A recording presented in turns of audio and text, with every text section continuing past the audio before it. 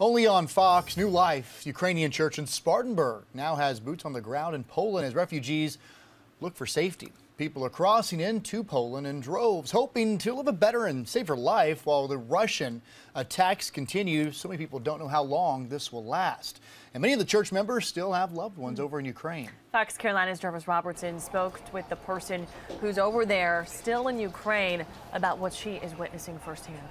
Yeah, Tori, Mira Smal is full of passion and hope as she partners with organizations in Poland to help those refugees. Last month, I spoke with her father and brother at New Life Ukrainian about this war unfolding. Now that she's in the region, she's trying her best to make a difference while so many people face uncertainty.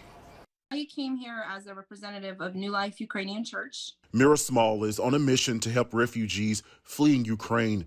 She's staying about an hour away from the Poland-Ukraine border, but what her eyes are seeing in real time is a humanitarian crisis unfolding as people run to safety. Quite literally, as soon as the refugees cross that border, there's drivers with their cars, with sprinters, with vans that pick them up.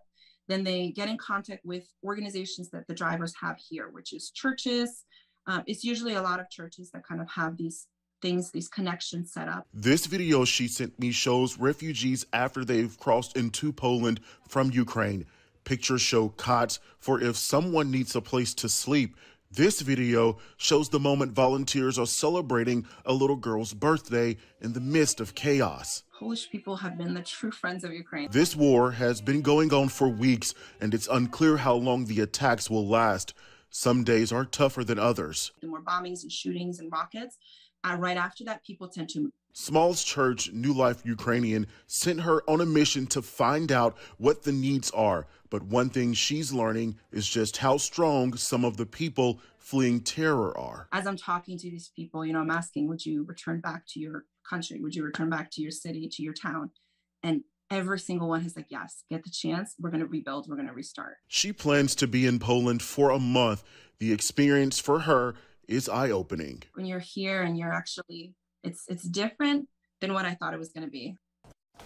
Now, Mira is hoping more people would get involved and continue helping Ukrainian, especially refugees. Now, the church has started a fund for a specific organization to help them out there. I'll have a link posted inside of our app. We're live in the newsroom tonight. I'm Jarvis Robertson, Fox Carolina, the 10 o'clock news.